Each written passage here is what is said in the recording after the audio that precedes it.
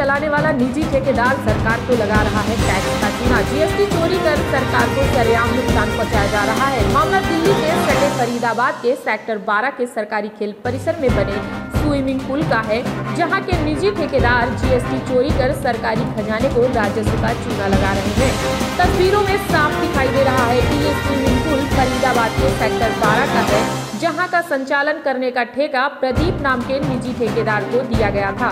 सरकार ने ये स्विमिंग पूल निजी ठेकेदार प्रदीप को इसलिए दिया था कि इसका संचालन कर ज्यादा से ज्यादा राजस्व सरकार को मिल सके, लेकिन अपनी निजी कमाई करने के चक्कर में ठेकेदार सरकार को ही जीएसटी चोरी कर चूना लगा रहे हैं। जरा सुनिए खुफिया कैमरे में कैद ठेकेदार के बेटे की वो बातें, जिसमें वो खुद ही सारी कहानी बयां कर रहा है।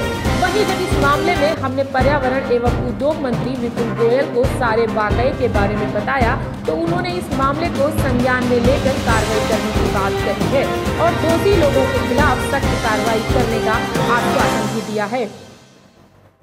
लेकिन सरकार को दिए जाने वाले टैक्स पर जो 18% जीएसटी लगती है, उसको वो छोड़ देते हैं। तो क्या ये सीधे सरकार टैक्स ऐसा मेरे संज्ञान में नहीं आया, अपने आया, आज ही जांच करवा लेंगे। अगर ऐसा पाया गया तो बिल्कुल जो भी दोषी होगा उसे दंड मिलेगा।